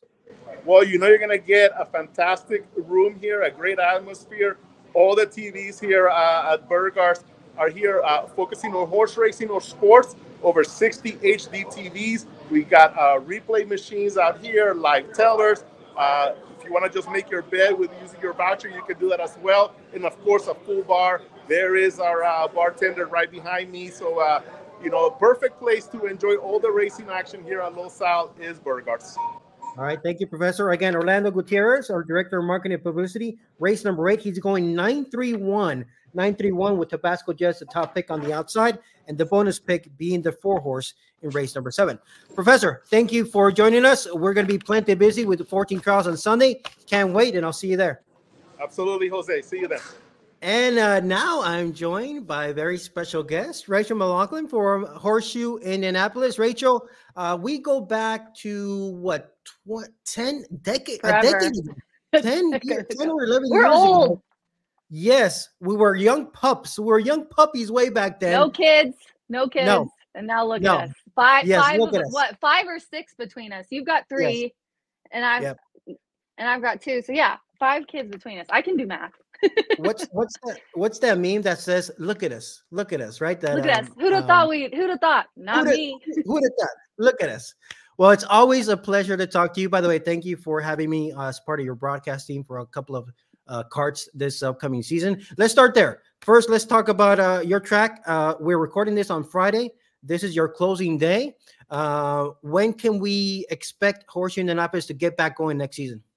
Yeah, you know what? I actually have a little countdown clock to the next year. 143 days, 1 hour and 11 minutes. There's a this is kind of cool. I'm glad you asked me this because we have a total solar eclipse that actually is happening right here in Shelbyville is the location this year. And so that's our opening day, Monday, April 8th next year. We're going to run on Monday, and then the next week we're going to continue our regular schedule. It's pretty similar to what it is this year. So I am definitely looking forward to some time off and to prepare for the opening of next year. All right, I'm gonna put you to work here for a few minutes. Thank you for joining me. We got 2 million trials on Sunday at Los Alamitos. We got 14 of them. I got a special handicapper for each and every trial. You drew lucky number 9. So trial number 9. Let's talk about this race here. Mention who you think are your top contenders and who you eventually landed as your top pick. Yeah, these are such tough races. I looked at them last night as I was telling you, and it's just these are amazing races. And some of the horses that we run here, I was looking at some of the purchases, purchase price that are listed here, and it's just insane to me here from Indiana to Los Al, and that'll segue me right into my top pick before Asher, who was a $350 yearling at Ruidoso Select. So that's just so insane to me. I think that this one's talented. Obviously, we know that the start's really important. The last couple, even that second by a neck, I think that's what impressed me the most when I was looking at these. That was 440 yards, and maybe that extra little bit gave him a little bit of a to make up for that. Or her to make up for that, stumbled at the start and still got second by a neck. The times are nice on this one, down to 400, which has won that win on July 1st in the trial. So just this one looks really good. Christian Ramos, I know that name. I don't know a lot of these jockeys as well as I do here, obviously. And then the dam Jesse James, Estica by Jesse James. I highlighted all of the breeding that I know, and so I know that's a good sire, and that dam's nice. So I think I'm going to go with Asher here on top. All right, so I got your notes here. You went 495, so you do also give a look here to Optical Illusion on the outside, and the outside post at Los Alamitos tends to play fairly well. Yeah, you know what? I'm glad I asked you that before we got started, because here it's been the exact opposite. Our outside, it was kind of favoring before we updated the surface a couple years ago, and it has just settled so nicely over the course of the meet, and the inside is just hot. So there's been a couple horses that I've given the nod to if I like the outside and the inside here. And you said the outside's hot, and I kind of liked Optical Illusion, so I put that one in here. This one, what trouble. I mean, this is one of those horses that I just don't think that he can catch a break. This poor guy. I mean, he likes to get out. It looks like I haven't watched it, but I've seen some of these comments. I can tell that he kind of comes out sideways, it seems like, in a lot of his races. So that's always, a concern. You like the ones that pop out, get clear. And he's had some tough finishes too. So many seconds where I think he probably, if he could have gotten a straighter break, would have been a lot better. So definitely being a bridesmaid and not the bride too much. But I like that 350-yard dash there on September 10th. Looked really good, winning by almost a length, and the second place finisher came back to win. And that's the only line I don't have highlighted that didn't have trouble. So let's see if we can't get, since he's on the outside, if he breaks clear, I think he's going to be tough. And then I know this isn't a huge deal with quarter horse, but I always note when a horse, any horse, quarter horse, thoroughbred, does something for the first time, and you're adding 50 yards and going 400 for the first time. So you got to kind of keep that in mind too. All right. Since you didn't have much, it was a random draw who was going to get the trial there. I also gave you a chance for a bonus pick. Any pick that you like in any other race, and you landed in race number 11, right? Yeah. You know what? I really like race 11. The 3 gets out really well. I think it's that AJ Shining's race to lose, but I'm going to give you guys a long shot in this race. Okay. Maybe not to win, but something to mix up in exotics. I really like the 2 Teller Arizona MRL. Teller Cartel, and obviously the Dashing Executive Dam. I like the 400 yards last time. If you cross that out, this horse really hasn't done anything wrong and has overcome a lot of trouble. This is another one where I have highlighted almost every race where this horse has had trouble, but still has a really good in the money finish record. So probably I wouldn't see this one going off at more like 8 or 10, maybe 8-10 to 1, because I feel like there's going to be a lot of money on the 3 and the 4 in this race. But I would mix that one in my exotics. Teller Arizona MRL. You like it? I like that. I got the Los Ponies approval. Yes. All right. So to recap, Rachel, you're going 495 in race 9, and your bonus pick will be the 2 horse at a price in race 11. All right. Well, thank you for joining me. It's always a pleasure for having me to catch up with you. And it's always it's been fun being a little bit of a colleague with you on site over there. Yeah, you did a great job for us this year, Jose. Thank you so much. You always do such a great job. And look, Bankroll Manager already put up the tree. That's my girl right there. My girl put up the tree already. And I feel like you're ready to put yours up too, right? I am up. Yep. I'm following Mama's lead. I'm going to be going home after this meet is over, and I'm putting my tree up ASAP. By the way, you were the traveling lady. I saw you at Breeders' Cup. You're here, you're there, you're everywhere. I mean, I can't keep up with you. I know. I'm going to Vegas again this year too for NHC. Super excited about that. So yeah, I got Houston a little bit older, my son, and I told Joe and Eric, I said, put me in, coach. Yeah, I was like, yes. Here you go, grandma. Here you go, abuela. See you later. Well, Rachel, thank you for joining me. Have a good rest of your afternoon. I'll talk to you soon. Thanks, Jose. I'll see you later. And we are back. We're up to trial number 10, race number 10 on the 14 race program here, joined by Christopher Wade, your Los Alamitos analyst here each every night from the paddock at Los Al. He also does his hits from Burgarts. So you want to check out Burgarts. He'll hang out there during the races as well. Chris, welcome back to the program. How you doing on this Friday afternoon? It's a great Friday afternoon. Rather busy, but it's a good day. It is a good day. Anytime we can get these trials, these are the kind of nights we look forward to as handicappers and horse players. So we got 14 to dive in on Sunday night. All right. Drew a hat out of a hat, drew your name, drew a number. You got trial number 10. Talk to me here about trial number 10, who you think are the main contenders, and eventually who is going to be the top pick. Well, a top pick is a good-looking, greatly in the middle part of the track, that AB Wow. This is a horse that has improved each subsequent start, crushed in the first time over the Los Ponies Oval and in qualifying, and ran a very good race to be a very good second or third in the Golden State Futurity versus Train Station V is going to be a 1-9 favorite a little bit later on early in the program, race 8, I think it is. But this horse earned a pretty solid figure with everything factored in, and was very impressive in the trial, and has my top number by just a little bit, but I'm going to give him the slight edge there as the favorite there in 10th race. All right, who's underneath? So you're going 5 what? What's the horse underneath, maybe for exactas and tries here? Well, the 8 will be up in there. AJ Top Secret. This horse shipped in, ran very well to be a pretty good second there. Second time off the 135-day layoff will definitely improve for Heath Taylor, who's having a great season no matter the level of competition or track venue. So this horse will definitely improve. Second time over the oval will be our second choice in that 10th race. And then underneath, you're going to go 5, 8, 3, 1, right? 3 and 1, giving a look here for the supers. Yeah, that 3-horse RS Shere Khan was a very, very impressive, a much better looked effort. He was a long shot W in that debut with some trouble along the way off a B and a B+ workout pattern for a Don Ferries. But the last effort running 4th, he had a stack of trouble. He was locked and loaded behind with runners, and he galloped out, finished very well and galloped out strong. So he's a stab at a big price to get a slice of the pie underneath exotics at the very least, and spice up those underneath plays. And you can't forget about Jaime Gomez on a big Futurity trial ride, right? He's got the rail here with Apolitical Boogie J. Yeah, the horse was impressive last time. Earned a pretty solid figure. Everything factored in. He's going to be my 4th choice in that 10th affair. All right, so Chris is going race 10, 5, 8, 3, 1. All right, Chris, you get one more pick. Any trial you want, any race you want, any horse you want. Where are we going? We'll go to race number 12. In that particular trial, 5 Star Supreme is going to be a probable favorite. He won his last race from the rail there that particular evening, and was very good to us that particular night. We were on TVG together. Our numbers were pretty solid that particular evening. We had 7 top, I think it was, and we closed out the pick 4 with that horse. But kind of a stab horse to the outside, a big long strider. That was Michael Rona's preview show selection last time, 22 nights ago, and that's easily tempted the outside. Yeah. This horse is steadily improving. We'll like that outside post much as he did last time. And we'll like the yardage and get to perfect outside post and show that late run. And a nice little price. We'll give him a look there as one of our selections in that 12th affair.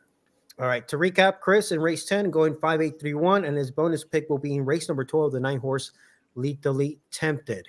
Yeah, plenty of work for us left here throughout the day. We're recording this on Friday. We still got to finish up all the comments for the night lines, all the top selections, the consensus sheet with a lot of players. Enjoy checking out the consensus sheet will be put together by Professor G, and we'll share it there on the socials and also losalamitos.com. All right, Chris, thank you for joining me. Let's get ready. Let's finish up the work. We got busy night of trials on Sunday night. Yeah, it's going to be a great night of racing. You got a lot of horses shipping in from all over the place. You got some horses that are steadily improving. It's going to be a great night of racing. And don't save that $12 on that pick 4. No. You never know. I mean, I had one recently that just cost me over $1,000 by saving $12. Yeah, But, they'll do that. And this is the night where you can spend a little bit more because the pool should be good and the payouts could be healthy. All right, Chris, have a good rest of your Friday. I'll see you this weekend at Los Al. All right, boys, you have a good day. The Los Alamitos traditional pick six continues to rise. On July 2nd, a carryover of nearly $15,000 led to a total pool of over $150,000. On July 9th, a carryover of $15,000 led to a total pool of nearly $160,000. Plus, with no jackpot provisions, the Los Alamitos pick six can pay big time every time. And if we don't have a carryover going into Sunday night, we'll add 10 grand to the pool. That's right, the fast-rising Los Alamitos pick six is one of the country's best. And now joined by a colleague of mine, Caleb Keller. Good to see you, my friend. We'll be partnering up this weekend. We'll be talking about all 14 trials on the desk on FanDuel TV. Thank you for joining me. How you doing? Looking forward to it, my man. And 14, I believe, is the most trials we've had in recent memory. Maybe there was one time we fit them in, but this is going to be tremendous. Even some races with 9 horses in them. So it's going to be one of our most fun nights of the year to handicap. For sure. We haven't seen 14. I want to say at least a few years, right? I remember 12 or 13, 12 for sure. We might have had 13 for the Golden State Million about a month and a half ago, but 14 to me, it's a little bit rare. We haven't seen it at least in a couple of seasons. All right. I drew names out of the hat with trial numbers. You got trial number 11. So talk to me here about trial 11. Who do you like? Well, this is a race where I'm finding more weaknesses than strengths. You know, I think that each one of these contenders, you can wonder, why would I be willing to wager on this horse? But that means that one or multiple of these horses are going to run through the weaknesses to get the win. And I'm going to focus in on the 4 here and talk about something. I feel like to some degree, I'm a little worried that this horse has had too many races with 7 so far, but the horse continues to get just a little bit better with each start. And I like how the horse broke there in the PCQHRA Breeders' Futurity. This horse has been second to Political Rivalry within a length twice. We know how good that horse is. And I think the 4 can pop out of the gate. I do think the 3 and 4 are going to try to match strides early. My problem with the 3 being for Heath Taylor and Rodrigo, I don't know if the track's playing a little slower, but these times, I mean, the 3 got a great trip and only went 20.34. Like, I got a tough time betting the 3 as what I feel like is going to be a favorite. And one angle that I have on this race is that I think there's going to be some bumping and colliding from the outside. The 9 is a talented horse, but a horrible breaker. The 9 swerves in. The 7 likes to come outward.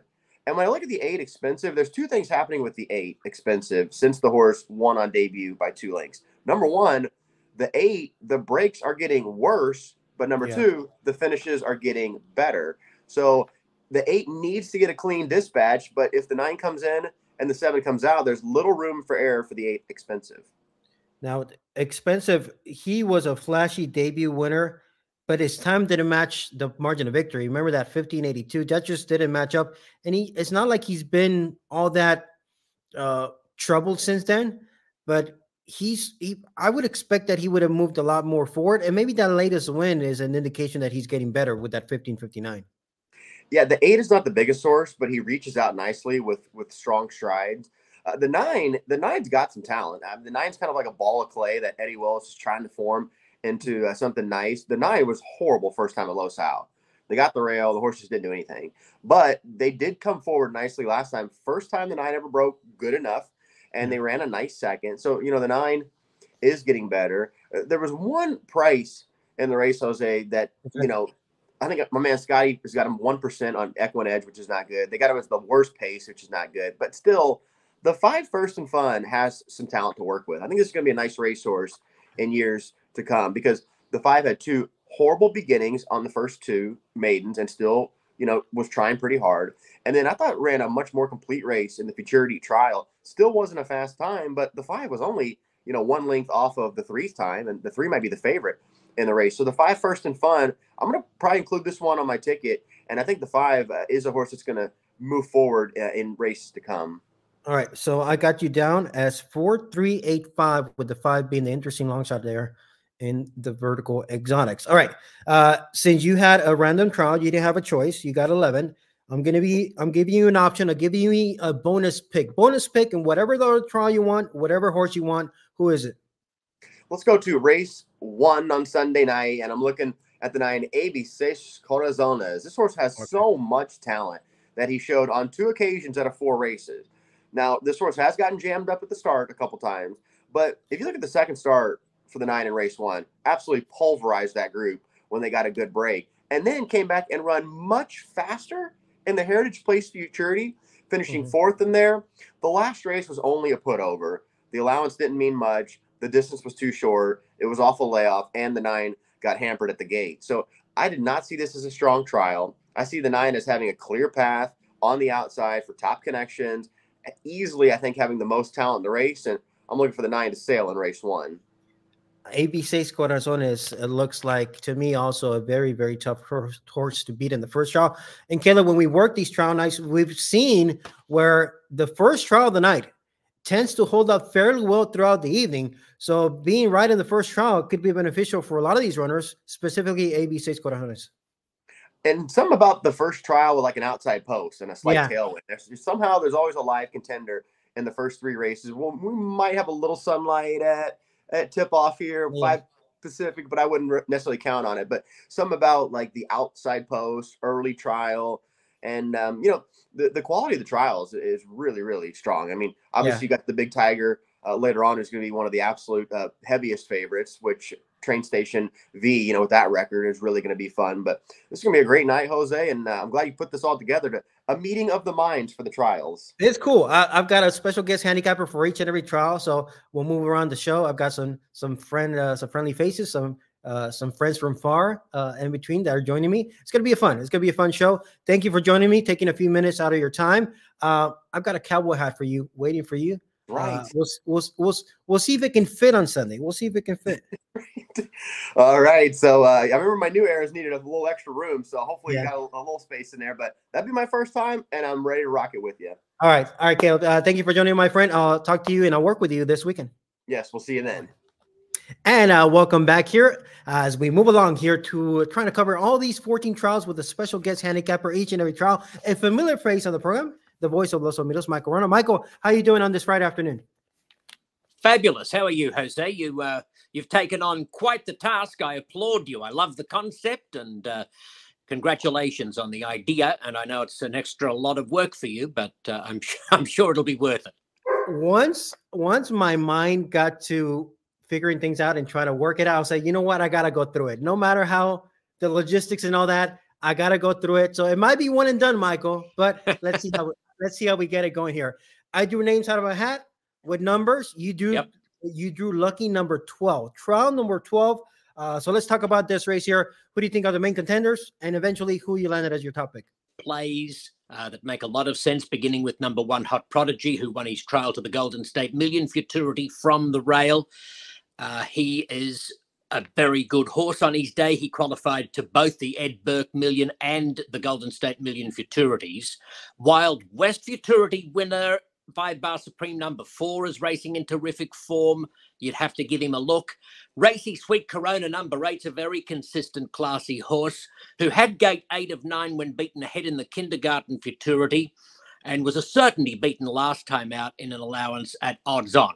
Anybody who wants to make a case for any of those, you won't get an argument from me. But you know me, Jose, I do like to go value hunting and think outside the box. So for the purposes of this preview show segment, I'm going to hit on a wild long shot, number 5, SC Time to Run, who will be any old odds. This horse cost $335,000 as a yearling. It must have been a painful decision for the connections to finally make the recent decision to geld him. But I'm wondering if it might bring about some admittedly needed improvement. The horse has been a disappointment so far. But Jose, I took a look back at his gate work since the gelding, and he was pretty good round the turn in particular. He clocked 12.3. But what I really liked about that gate work video was how much he was fighting the rider all the way around the turn. He was pulling, he wanted to do more. And so I've just got it into my head that maybe as a first-time gelding, we could see a stark improvement. He does need to lift, but he's got the Dunn Ranch, Monte Rosa connections, and you don't often get 15, 20 to 1 about those connections. First-time gelding, I'm willing to give him a shot at the odds. And obviously you got the pedigree. Apolitical Gist out of Spit Curl Diva. They paid $335,000. The pedigree's there. If he's going to improve, I think this could be the time as a first-time gelding. So I like that you're taking a flyer. A long shot look here with the 5 SC Time to Run as your top pick in that trial number 12. All right. You didn't have a choice on what trial you got. Random draw. But I'll give you a bonus pick. Any trial you want, any pick you want, where are we going?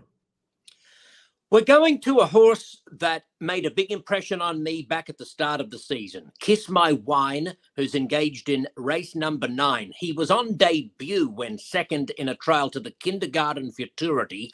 And I really liked what he did in that race after early trouble. He hit the line really strongly, and I've been waiting for him to come back to Los Alamitos ever since. In the meantime, he's been to Ruidoso, where he impressively won a trial to the Ruidoso Futurity, finished midfield in that $1 million final. So, okay, he comes back to Los Al. He was favourite in a trial to the Golden State Million Futurity, but he was eliminated. He just ran out of room. Nothing went right. He got pinched back and finished last. So I'm looking for a big improvement with an even fair trip for a horse that I think can be a late blooming 2-year-old. He's owned by Bobby Cox. And I just wonder if there might be a little bit of Jericho about this horse, Kiss My Wine. I think he can make a late season impact, and I look forward to him in 3-year-old races and beyond, because I think he's going to furnish into a very, very good horse. He cost $180,000 as a yearling. We haven't seen close to the best of him yet. When I went through the card, I searched it and I was like, this looks like a Michael Rona pick. Why? Because I remember he impressed you on debut. Yes. And I sent you a text when he was entered in that win at Ruidoso, May 26th. I text you. I remember that. Yes, you gave me that heads up. Yeah, I appreciate. I text the group chat and I said, hey, Kiss My Wine, who such and such was very impressive in the runner-up effort, is up at Ruidoso. And he looked impressive clocking there by a 2 lengths. So Kiss My Wine, your 3-to-1 choice as your bonus pick in race number 9. Race number 9, Kiss My Wine. And yeah, I like it. I think this is there's plenty of options to go. When the entries came out, Michael, I thought we might get 13. When we got 14, I was like, well, that's even great. More betting options. But I feel like the quality of these trials has really, really elevated from the last few futurities. I feel like there's a ways to go, a lot of good talent each and every one of these trials. Yeah, I'm looking forward to it. I'll have plenty of herbal tea and lozenges on hand to get me through the 14 trials, and I can't wait. It's going to be a crackerjack night of racing. It should be. All right, Michael, thank you for joining me. Have a good rest of your Friday afternoon. I'll see you this weekend at Los Al. Good on you, mate. Hooroo. We are back and now joined by a colleague of mine, George Ortuzar. We've worked together on the quarters plenty of times here at Los Alamitos. So I said, you know what, George, you're in the mix. You're going to get a trial. It's going to be random. Join me at this time. And here you are. Welcome to the program. It is great to be with you once again. Always a pleasure to work with you. And Los Al, you know, hey, like they say, your best day of racing could be at night. And I think that this specific night is going to be a stellar night. This look has so much quality. Wow. This field, this 14 trials, every trial outside of Train Station V, who was the impressive Golden State Million Futurity, he'll be in in trial number 6. Outside of that, every other trial, you couldn't get creative and get involved. Don't forget about the verticals on these kind of nights, the trifectas, the superfectas. Those kind of bets could get very, very attractive, George. Yeah. Find a couple of long shots along the way, use them up and down, because if you're right, you're going to get paid, especially like you said, the verticals. But you know me, I love the pick fours. So I mean, pick fours are still my mainstay at Los Al. I'll be playing the verticals, but I love the pick fours. All right, I pull a number and a name out of the hat. You got trial number 13. Tell me about trial 13. Who your top picks are in that race? All right, Lucky 13, the penultimate race of the night, and a highly competitive race. I mean, really competitive race. You can make a case for 5 or 6 of these, and no problem at all. Any of them could win. Jolie is getting better, obviously. Better Butter Homes and Garden look great, winning 2 in a row. But I'm going to concentrate on 3 horses. The 2, Politically Extolled V. The 5, Walk It Back.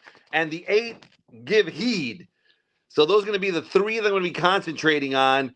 And let's start with the two, since it's, the first one up, Politically Extol V, who's actually my top pick in the race. And this one's last race, I mean, you look at the PPs on this one. At Rio Doso, the first two starts really broke horribly, terrible starts, really hasn't gotten his head into the game. Then finally got it together, broke smartly, and ran pretty darn good in the last race at Rio Doso. And the first race here, you can't really tell on the pan shot, but I saw the head on, and this one, although broke good, which is good, it's a good sign, was kind of like a minimal shift to the left, a minimal shift to the right, and back to the left, back to the right. So if this one gets his head in the game and runs straight, I think he's got huge potential. And I don't think the inside runner breaks too well. Number one, Scorcher. So I think that's going to help Politically Extolled. If he keeps a straight line, he's the one to beat. Couple of bullets coming into this in workouts. So that one certainly is going to be my top pick. And this guy, Heath Taylor, Rachel McLaughlin told me he's a pretty good trainer, right? Yeah, he can win everything. He's pretty good. He's not bad. And to add a note to your selection, and you great video observation of the two. They're adding the blinkers on the two, George. So that's wow. You gotta like that. You gotta like that. You gotta like that. Yeah, that was certainly. This one's got loads of talent. You could tell, and I think he puts it all together. Heath Taylor always shows up on these trial nights, and he's going to be big. All right, tell me about the other two. You went 285 here. Yeah, so the 8 Give Heed is my kind of like, I've always liked Give Heed. When Give Heed won, it was claimed by Sergio Morfin. I was all over that horse that day. It was a nice win. I think this one's got talent. Kind of like last time out was in the outside spot in post position 8 and broke outwardly. And that might have cost him maybe second place. You know what I'm saying? Yeah. It was a slate. So I like the fact that BF He's Outrageous is out there in the 9, kind of keep him from going out. I think that's going to help Give Heed. And I think Give Heed is a long shot with talent. And so I'm going to, he's going to be one of those long shots for the verticals that I'm going to be using, but certainly going to be using him in the pick 4s. And the 5 Walking Back coming in for Redoso, you got to like that form, right? Gotta love that form. He's getting better and better every time. Comes in here, worked a bullet on October 23rd in 12.2. Another stellar trainer, Eddie Willis. When he comes here, he's not here to play games. He's here to win. And so you got some sharp trainers. Monte Rose is in this race. I mean, this is a really, this is one of the more difficult races. I would advise you to spread as much as you can. But my top pick is going to be the Heath Taylor beast with the blinkers on, Politically Extol V. All right, so you're going to go 285 in race number 13. All right, you get a pick, bonus pick. Any other trial you want, any pick you want, give me a bonus pick. Where am I going? My bonus pick is going to be my key for the entire night. I'm going to single in race number 12. We're going to go to race number 12, and I'm singling this one everywhere. Pick 3s, pick 4s, single on top and everything. Just love this 2-year-old, and the horse's name is Racy Sweet Corona. Look at the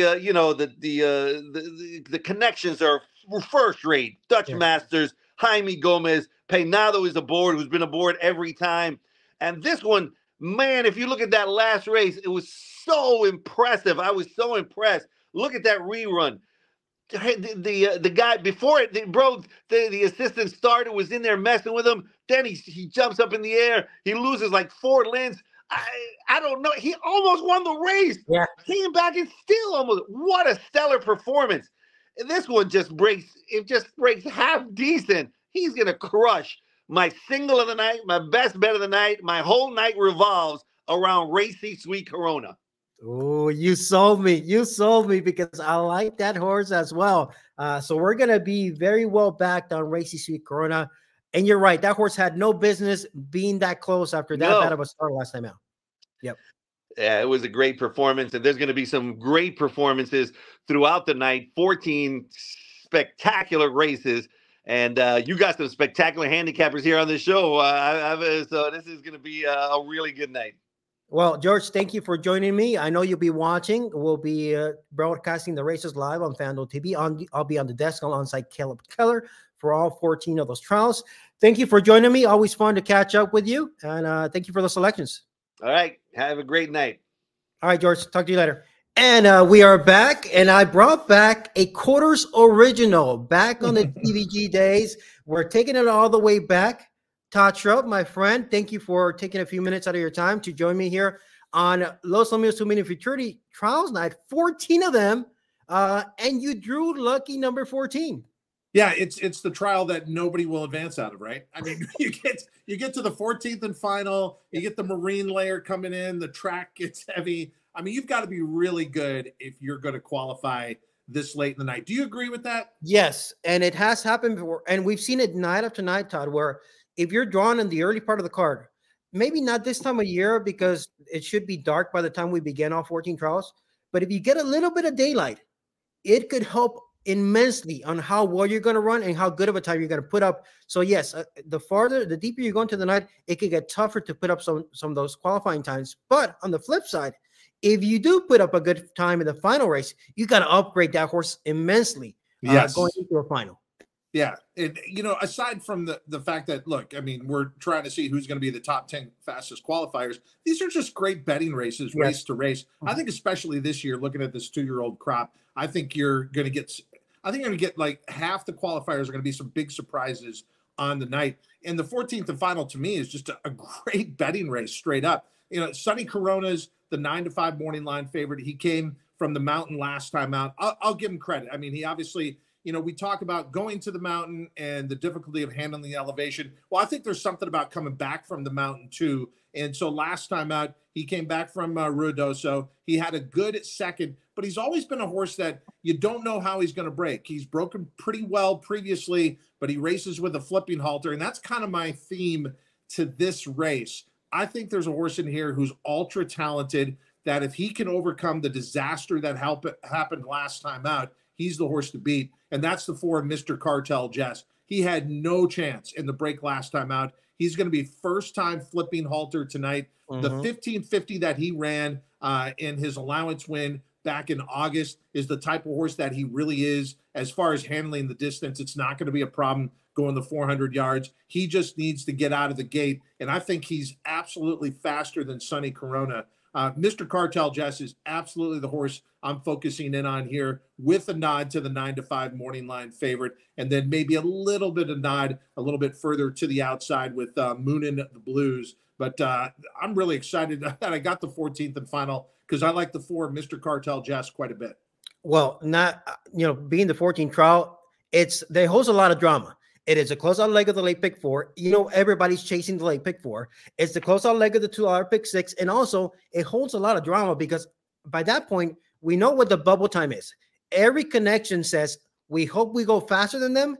Everybody that's in the current top 10 says, we hope they go very slow. So this race holds a lot of drama heading into the final race of the night. Yeah, I'm looking forward to it. I'm going to be watching from beginning to end. And then I'm going to be there till the end anyway, especially with the pick 6. I think there could be a real healthy payoff, and there's going to be obviously be a huge pool as well. Yeah. All right. So recap race 14. Todd goes 4-7-9 with a big nod to Mr. Cartel Jess. All right. This was a random draw of trials. You didn't get a choice which one you got. You got trial number 14. Now I'll give you a choice. Any trial you want, any horse you want. Give me a pick anywhere else on the card. Well, look, I love the late pick 4. That's a play that I'm always diving into. So why don't we go bookends on this? Race number 10, the 8, right. AJ Top Secret. He's another one that I think is going to be helped out with the draw that he has. And another one that, if you look at his last race coming back from Ruidoso, that was a huge effort to go 400 yards in 2014 off that time away. Been off from May to October. He's got the flipping halter again this time around. And AJ Top Secret, I think, is overlaid at 7-2 in the morning line. He's going to move forward off that. So while we were looking against the horse second time back from the mountain, I like AJ Top Secret second time back from Ruidoso. I like that. That's your bonus pick in race number 10. You're going with the 8 AJ Top Secret. All right, Todd, thank you for joining me. Thank you for taking a few minutes out of your day. How was Del Mar today? How did you go out? Del Mar is always great. I mean, it's a different vibe when you're down here, and you've been down here summer. Yeah. A lot of people haven't been down here during the fall. I love fall. Think of it as Del Mar light. Hey, all the restaurants are open. Yes. You've got plenty of room at the track. It's a great vibe. The ocean is still the ocean. It's great. So I love Del Mar any time of year. Sign me up. But Los Alamitos has always been very close to my heart. The other night, it's so interesting that about the time that you called about to do these trials, and I was excited to have someone ask me my opinion for something I'm going to follow very closely.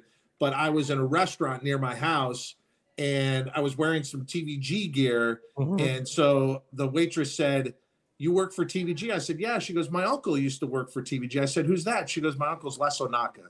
And it was his niece, Tara. And so we started talking about it, and I said, "You know what? He's the best I've ever seen of any breed." And this was a night that he loves because you talked about it. You're so smart because you talked about if a horse does qualify late in the night, you've got to move them up. And that's what I loved about his handicapping. He would actually translate bad trips and then what it cost them time-wise. He'd look at the track variant. You are in that mold of Les Onaka, who's one of the best I've seen. So, yeah, it's nice to be part of the original quarters, but the quarters is currently in great hands with you at the helm, my friend. I appreciate it.